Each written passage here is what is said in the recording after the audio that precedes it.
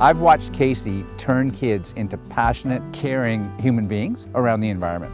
When students can engage in the health of our watersheds in our communities, they feel empowered and they become passionate about where they live and how they want to move forward with their lives as they take charge of their future.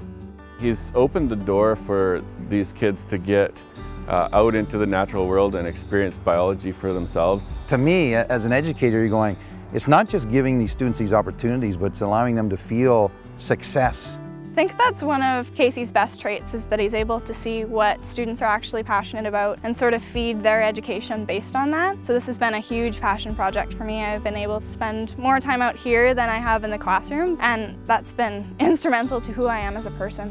What gets me excited is when I can help the students find the things that empower them to move through life with joy.